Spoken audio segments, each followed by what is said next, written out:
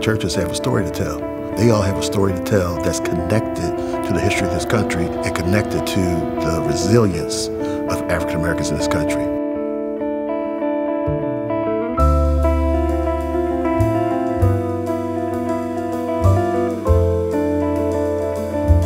Most of the organization came in the church because the church was the only voice that African Americans had. The church was the only place that they could go. So they used that vehicle to strategize, to organize, and to make sure that their voices were heard.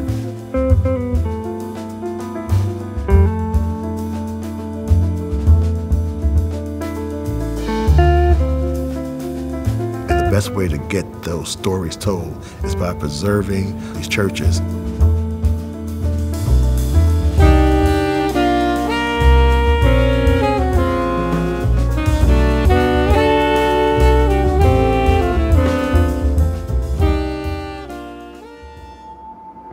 16th Street Baptist Church was really founded in 1873, 2 years after Birmingham was founded. It became the central location for the black community to come together, to organize, and to move this black community forward. And a church was built there with a tall steeple. In fact, it was the first brick edifice that was really built in the downtown area of Birmingham for worship. It was almost like, how dare this colored church to build this beautiful edifice on 16th Street and 6th Avenue North. The incident that most people really know about is September 15, 1963, when a bomb was planted on the eastern side of the church, just under some steps that used to go up to the second floor that were on the outside. There were 5 little girls in the bathroom getting ready for the morning service, and it went off and really killed 4 of the girls.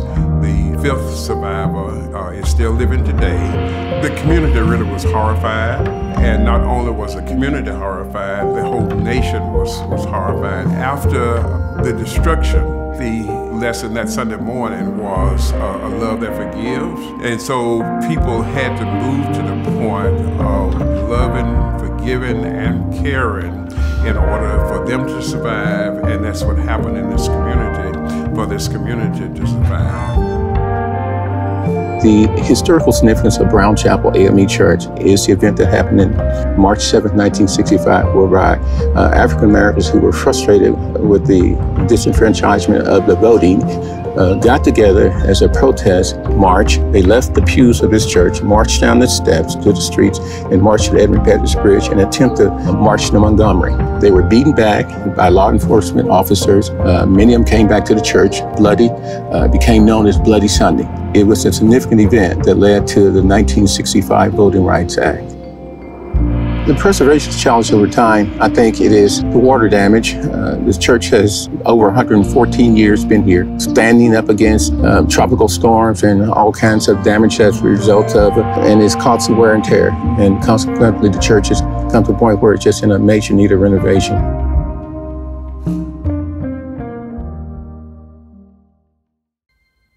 My name is Brent Leggs.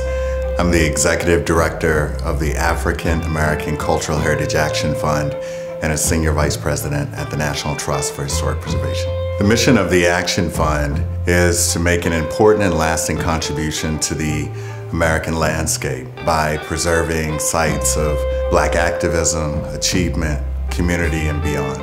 We harness the power of place and historic preservation to expand the American story and to center Blackness at the core of our democracy. Over the last several years, we had worked directly with several Black churches, and we started to see a lot of similar issues. Aging congregations on fixed income, so insufficient funding.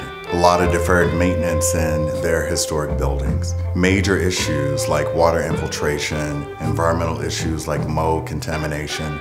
But most importantly, these historic places that sit at the center of community weren't being celebrated, resourced, or recognized for their important contribution. So we wanted to respond to these ongoing threats. As a nation, we want to inspire activism around Black churches so that they have money, the investment, and the support to stand in their fullest glory.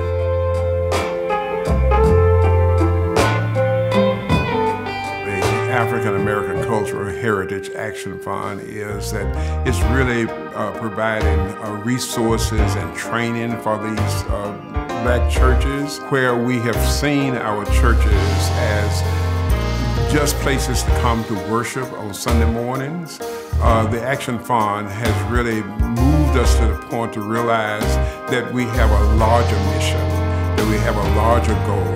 It's just so critical in this day and time that we save our history, that we tell our stories, that we make way for the new generation where they can understand what happened years ago, that we don't want them to repeat the history. We want them to build on the history to make this world a better place. The African American Cultural Heritage Action Fund is here to walk alongside you, to tell the full history of our nation. We want to ensure that our nation understands that all Americans should begin to see themselves and their history and their potential in the historic African American places that surround them.